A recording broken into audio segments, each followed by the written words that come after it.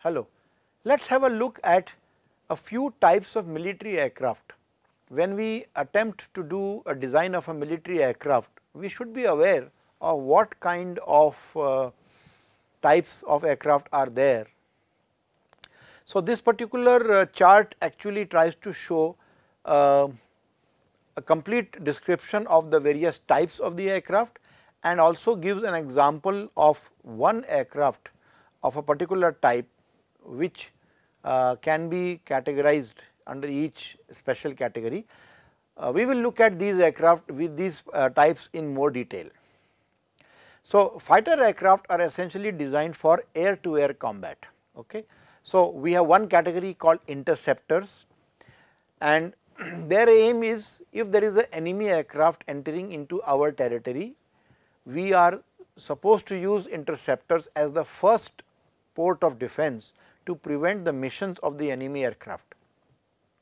Such aircraft, they rely on great speed and powerful armament, but the armament is dedicated to only attacking enemy aircraft. So, they will be more equipped with the air to air weapons rather than any other heavy weapons. You also have a air superiority aircraft where you are supposed to enter and seize control of the enemy airspace. So, these are aircraft which are expensive, normally we have them in only few numbers.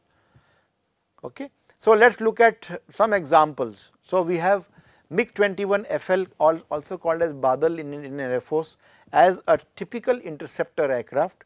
You can notice that the aircraft is very sleek, almost like a tube with a wing.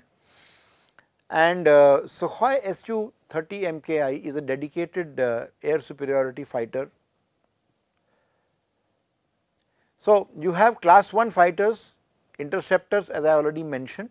The interceptors are short range and simpler equipment. Then you have class 2 fighters, which are all weather fighters. They are typically having larger range and more sophisticated avionics. And then you have a naval aircraft which are used on the aircraft carriers, and they need to have either vertical or at least short takeoff and landing capability.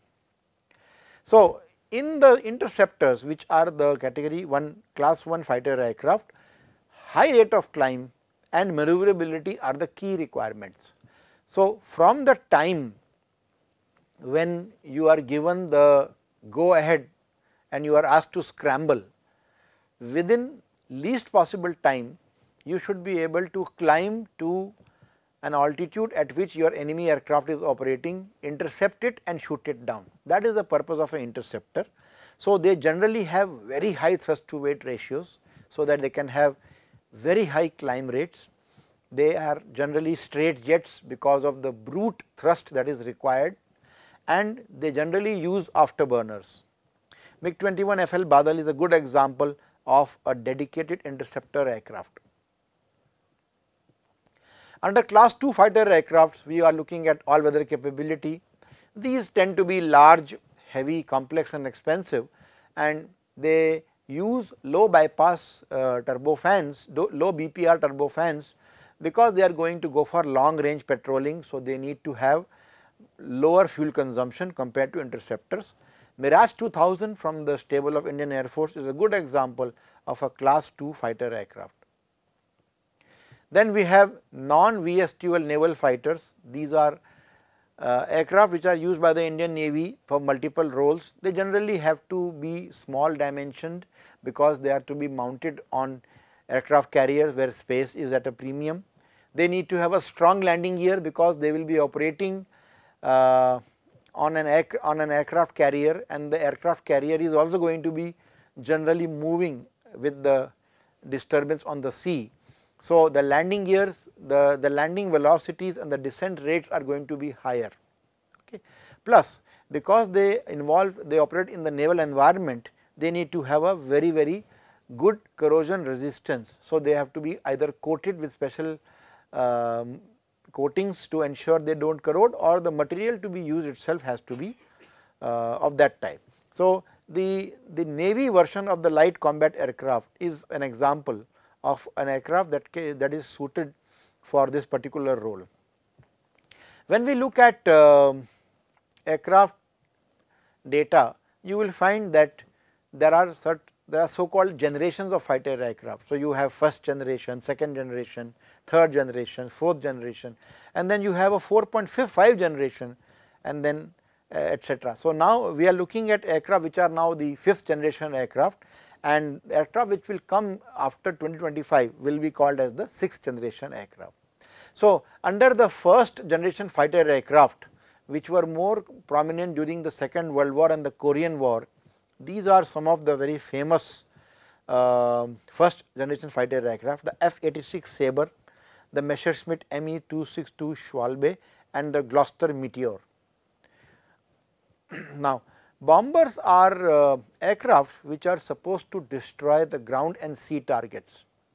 They normally carry bombs, torpedoes, cruise missiles, rockets. They are of two categories: either you can have a strategic or a heavy bomber. The aim is to diminish the enemy's ability to continue waging the war. These are long range aircraft and they have heavier bombs. Or you may have a tactical bomber, a bomber that is going to be operated only to counter known enemy activity and to support the army for the offensive operations. These aircraft tend to be smaller in size and shorter range, and they are normally the first type of bombing mission that is encountered in any scenario. So, here is an example of a very good tactical bomber, the MiG-27M Bahadur, and we have Jaguar Shamsher, which is the strategic bomber, which is meant for deep penetration. We have attack or strike aircraft. They attack targets on the ground or the sea. They have to be more precise than the bombers because they are going to attack moving and very specific targets, and they have to also be prepared to face stronger low level air defenses because they are going to operate in a scenario where there are troops or ground ready to attack at them. We also have close air support aircraft and air to surface aircraft used by the Navy. Mainly these are for ground attack and dominated by helicopters. So, here are some examples of one example of a very famous ground attack aircraft, the A-10 Thunderbird aircraft, and then we have the AV-8B Harrier mounted and used by the Indian Navy. Both of these are ground attack aircraft. Let us look at the survivability features of one of the most advanced ground attack aircraft, or the A-10. This aircraft is having so many features that increase its survivability. First of all, the two engines itself provide redundancy, and these engines are spatially separated so that one strike of enemy weapon does not take out both the aircraft, both the engines. So, they are separated spatially.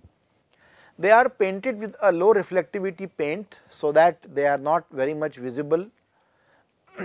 They have a fire or explosion proof fuel system because it is expected that they will be hit by many ground artillery, and therefore, it is important to have fireproof fuel system. The two tails they use this aircraft uses a twin vertical tail or an H tail configuration, where you can see that the two vertical tails are offset and there is a horizontal tail in between.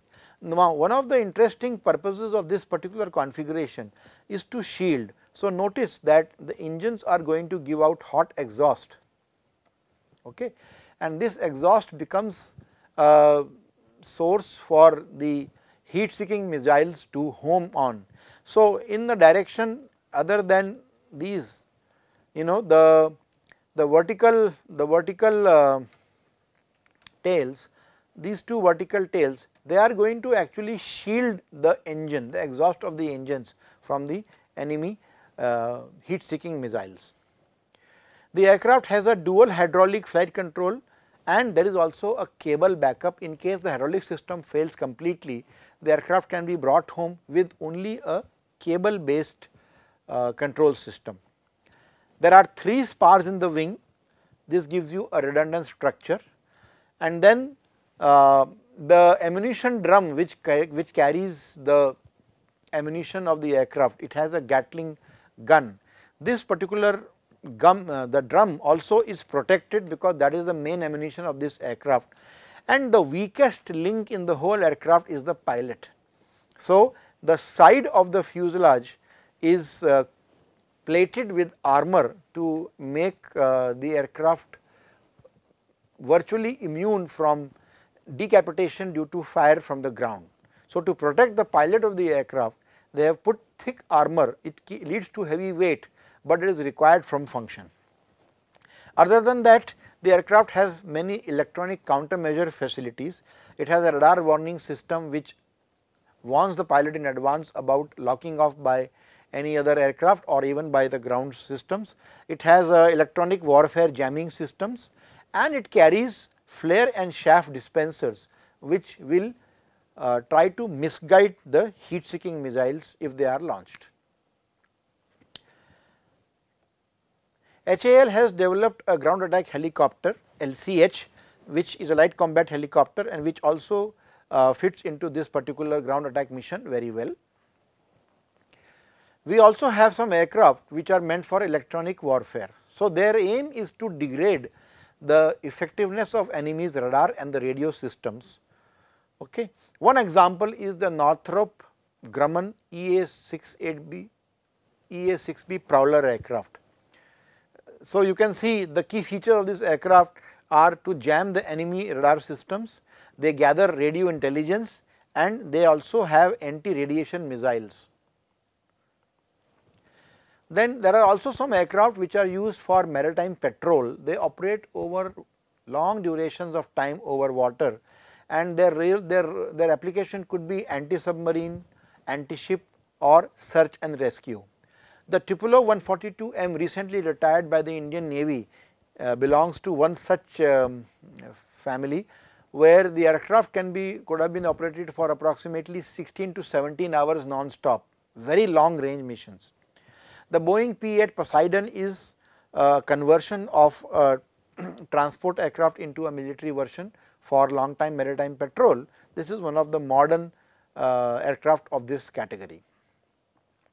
In today's times, it is very difficult for any air force or any military agency to have funds where we can have separate line of interceptors, separate line of bombers, separate line of other types of aircraft. So, today the aim is to create what is called as a multi-role combat aircraft, where the same aircraft can do multiple missions.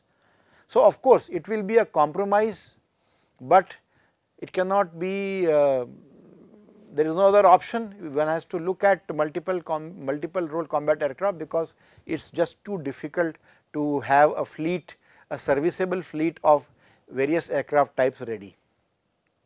So, the multi-role combat aircraft is intended to perform different roles in combat, and you can have a fighter bomber, you can have a strike fighter.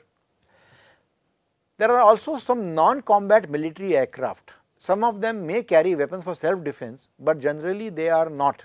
For example, one could use aircraft for reconnaissance missions, such as the Gulfstream 3 as shown in this figure, or we may use aircraft for airborne early warning and control.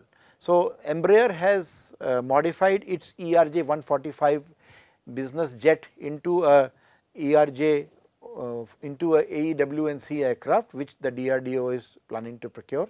You can also have troop transport, so and transportation of equipment. So, the Globemaster and the IL-78 are examples of aircraft which are used as a tanker or as a transport aircraft. This slide shows a collection of various experimental aircraft operated by the US DoD. Thank you for your attention.